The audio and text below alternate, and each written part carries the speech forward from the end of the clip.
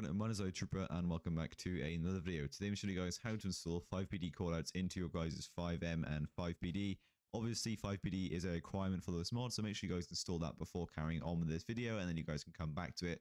If you do already have it installed, all you guys are going to want to do is click the first link down in the description below and that will bring you guys right here to BGHD Development's website where you can get his callouts. It's quite a good choice. It used to be a lot easier to get callouts, but the website that previously hosted FivePD's download and the websites is shut down. So the developers are currently working on a new website entirely just for FivePD and mods for it. But in the meanwhile, we are going to have to go off FivePD developers' websites themselves in order to get the mods. And it is a lot harder to be able to find them just by searching them on Google. But I totally recommend installing all of these ones here before you install any other ones, since they are just more stable.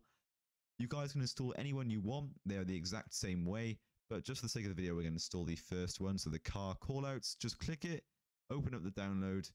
And if you go inside of the download and open up the first folder, you should be able to see inside of the second folder is your basic plugins files. So to install this, all you guys are going to do is open up your file explorer, choose whatever drive your Fivem server is installed on. So if you installed it the same way as me, that's going to be on your C drive, but it could be on any drive.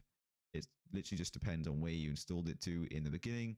Go to FX server, TX data, CFX default, then go to resources, find your FivePD, look for the callouts folder, and simply drag and drop this file into your callouts folder.